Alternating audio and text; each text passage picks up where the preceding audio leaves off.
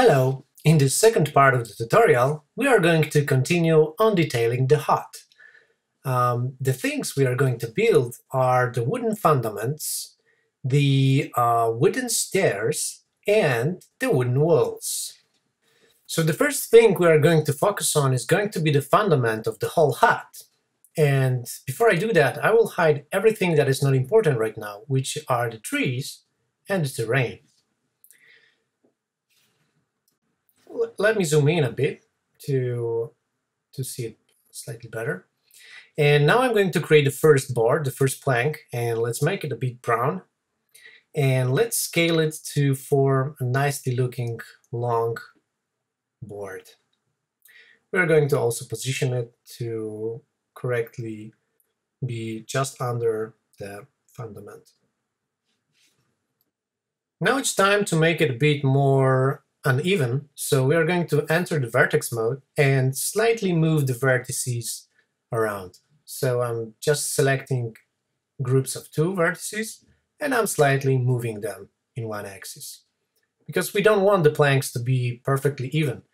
If they are too even, they will form 2 flat surfaces and they will not be interesting as the final result. So now I'm trying to better position it because we want it to be just at the edge, because we are going to copy it to the left after I'm done with that. And now it's time to sample how far away the planks will be. So I'm going to the Move tools and I'm switching to the relative mode because I want to see how far away should the planks be positioned.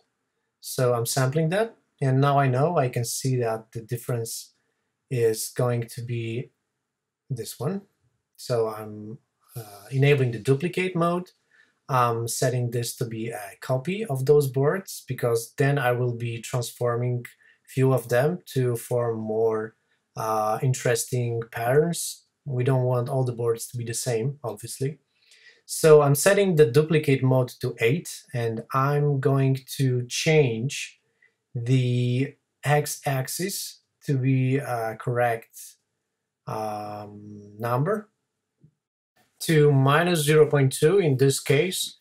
And what I'm now going to do is I'm going to try to duplicate those 8 boards slightly higher to form another floor of this fundament. So I'm basically trying to select all of them and I'm going to add them to one container so that I can easily duplicate the whole container and now select it from the hierarchy and move it up.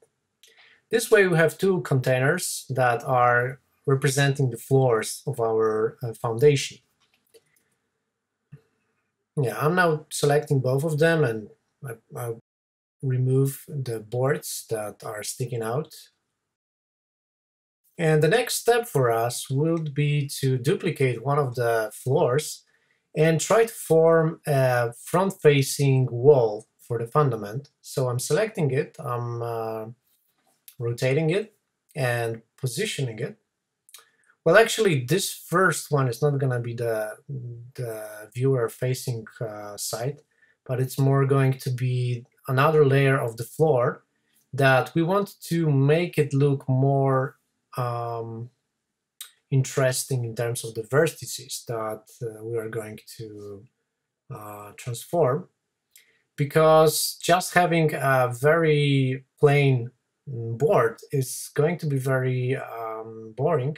So what we are doing right now is we are scaling individual parts of the boards to form some interesting patterns here, like few of them can be bigger, few of them can be smaller, and this is all happening right now.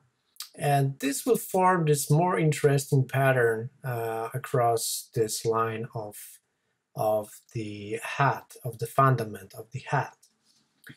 So right now we are going to finish up this part, and our next step would be to look on how it looks like in the overall picture. So we are going to enable the background and the trees.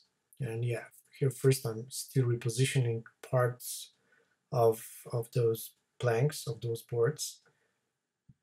And here is the background, and here are the trees for us as a reference. And so, as we can see, the bottom foundation is completely invisible. So we're going to use it to form the front-facing wall for of the viewer.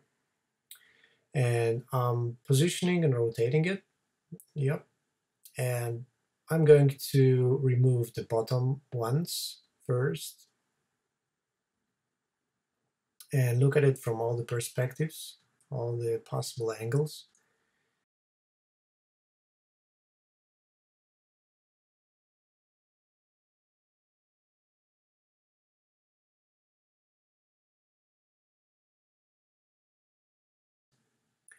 And now I'm going to skip a bit because yeah, I was just selecting a few boards. And now we are going to build another wall, that is the one on the left right now. We select a few of the boards and we duplicate them. Yeah, here they are. And we are rotating the container and positioning it again in the correct place. And what I'm going to do now is just duplicate this wall and place it on the other edge. I'm going to skip it slightly because we already know how to do that. And here we have the fundament of our hat. So now we are going to build the stairs. So I start from a new box, positioning it where the stairs will be. I'm changing the color to the brown and scaling the object.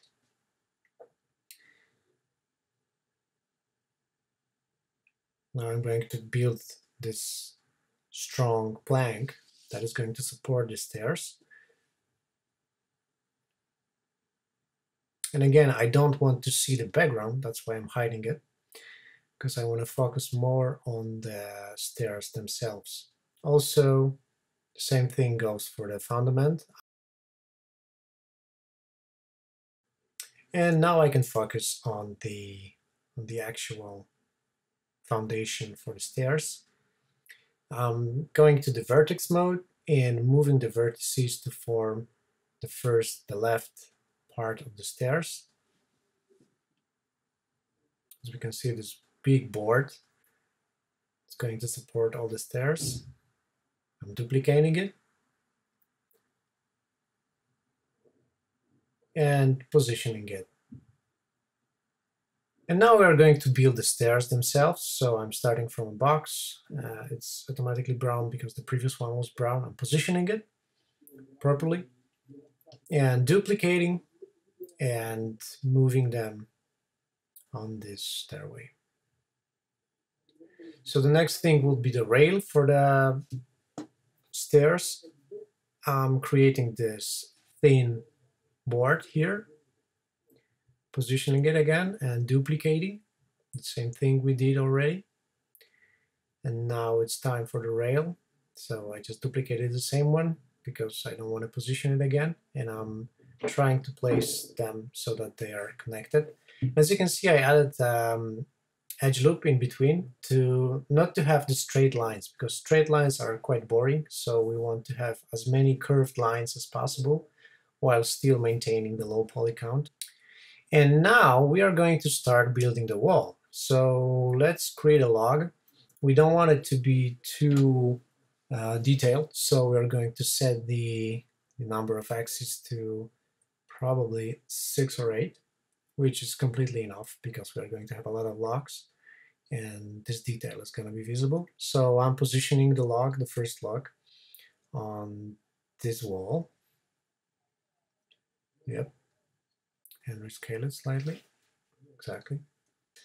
And now I'm going to duplicate board by board, reposition it, rescale it. It's going to be a very mechanical process, just doing it one by one. We want it to be manual because our mock of the hut is very uneven, and that's good about it. It doesn't need to be perfect. If we wanted it to be perfect, we would use the duplicate tool and then rescale individual boards. But doing it by hand is completely okay. We have those different parts and different shapes that we need to follow. So yeah, it's just a simple process, board after board. We always need to make sure we watch on the scene from all the sides, because something that can look good from the front, if we rotate a bit the scene, we can see that maybe this isn't well positioned in other axes.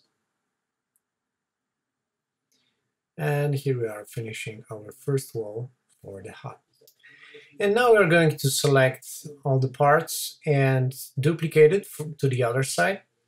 As we can see, it's not perfect. We'll try to rotate it. Yeah, it looks slightly better now, but we'll need to manually fix it. I flipped it in the x-axis, so now we didn't even have to do it by hand. And now we are going to continue on building the remaining wall. I just duplicated one of the boards and I'm positioning it. I want it to be in between those boards because this is more or less how the boards would be created in the real world. So I'm going to duplicate it now, at least try to duplicate it. Yeah, I'm doing it in the wrong axis. Yep, that looks good. So this wall is going to be slightly different than the other one. Probably other builders were building this one. It's more even. It's not that manual. But yeah, I'm just copying and positioning those different logs. And here we can see that I will need one more on the bottom, but let's try to make them look as good as possible. Now let's take the top three boards and rescale them just above the future doors. And now it's time to fill up the right part. Let's create a few more logs. So I duplicated these ones and I will try to scale them all together. I just entered the vertex mode because it's faster that way. And yeah, I'm trying to make it look better. Yeah, now it kind of forms a good place for us for the future doors that we're just going to create in a second. So I'm creating this placeholder again because we want to see where the doors will be. And it's always good to have some placeholders for us because then it's easier to reference parts of the scene that we want to focus on. So I'm again selecting all the walls and making them into container and hiding them. And yeah, this is a reference for our doors. So let's get into building them. So yeah, we hid all the walls just to focus on the doors themselves. So first of all, we are going to build the boards that are going to form the border of the doors. So I created this simple box and moved it here. I just duplicated the reference actually. So I'm again changing the color to be slightly brown. And I'm hiding the stairs. And this is going to be the first board for our doors. Positioning it correctly. Yeah, in general, as you can see, like building those complex objects is about the boxes and positioning them correctly. Sometimes taking few vertices and making them look more irregular. Uh, I took this board and placed it slightly to the forward because boards are never inside of other boards.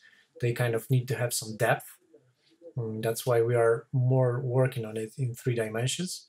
So I also am creating those diagonal boards, and I'm just copying the ones I have and then moving the vertices I have, because that's the fastest way to do that. So entering the vertex mode, selecting vertices, and doing that. And now the last part would be to fill the void that we have behind our diagonal boards. So I'm just going to duplicate a few more boards, and that's going to form a very nicely looking doors for us. And selecting them all, adding them to a container, unhiding everything, and I'm going to slightly show it in a context, or in a context. So I tried to rotate it, but as we can see, we have problem with rotating because the center of the container is in the 0, 0, 0.